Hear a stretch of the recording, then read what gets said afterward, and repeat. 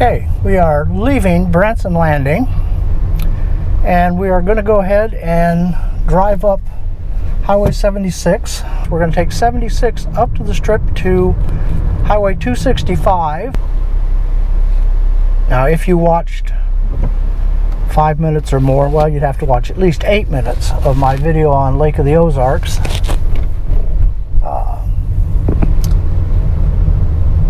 It wasn't very flattering. However, I want you to compare the strip at the Lake of the Ozarks to the strip at Branson. And I think you'll see why I gave Lake of the Ozarks such a low score. This one has always had a lot of attractions, a lot of restaurants, a lot of things to do, a lot of shopping. And it's been like this for, seems like forever.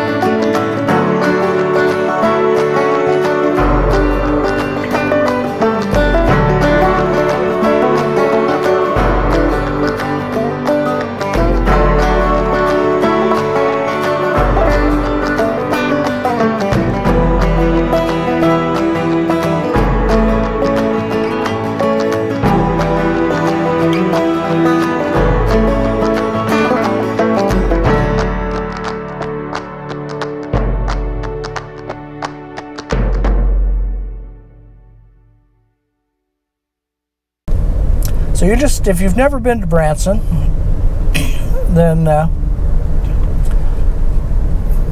this will give you a taste of what it has to offer.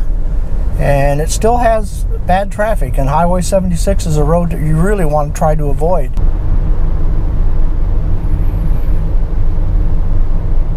few years back, this section right here got a direct hit from a tornado, and it pretty much leveled everything in this little section of Highway 76.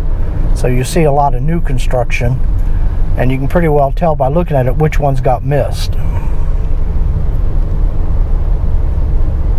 Now the Tangier outlets here, unlike the formerly Premium Outlet Mall in Lake of the Ozarks, this one actually does have some nice shops at it. We do go there and we buy, it's a good place to get shoes, and well, it's a good place to get shoes and clothing, stuff like that. The prices are decent, quality seems to be good, and I got nothing bad to say about this particular mall.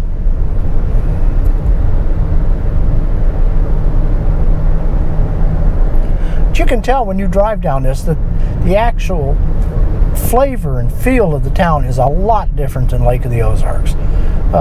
Lake of the Ozarks is more of a, if you're young and dumb and have a lot of hormonal issues, head to the lake and spend the day drinking, and then after you throw up, go eat some crappy overpriced food, and you're going to have a great time. Branson is not like that. And if this is your first time thinking about coming to Branson, I have to say, don't miss Silver Dollar City. It's an amusement park, but it's a very nice amusement park. It's pricey, but then everything's pricey. They sell crafts, they sell homemade jams and jellies and leather goods and knives, and the quality of it is excellent. Now be advised, if you go in the summer, it can be god-awful hot and humid there, because Silver Dollar City sits in a little valley, and it gets very little wind through it. So just be advised of that. And you need to get there early. I see a number of these businesses, like the winery back there, are still trying to figure out how to recover from COVID-19 and the restrictions it's put on it. A lot of them are still closed. It looks like a lot of the restaurants did not survive being closed down for a couple of months. So I imagine there will be a period of transition as businesses reformat themselves.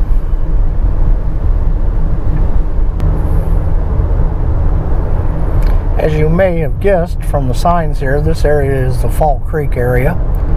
This is where you turn off to go to a lot of the family-run old-fashioned trout resorts. They have everything from RV, I think some of them have tent camping, some have hotels. They're all waterfront on Lake Taneycomo, which is the outlet from Table Rock Lake, and it's an excellent lake for trout fishing. I believe Missouri, I think one of the state record brown trout was caught in Lake Taneycomo here on a piece of hot dog, of all things. So, like I may have mentioned on my Bennett Springs trip, you can forget about the wily trout myth. Any fish that's a world's record fish gets caught on a piece of hot dog. That pretty much sums up how hard they are to catch.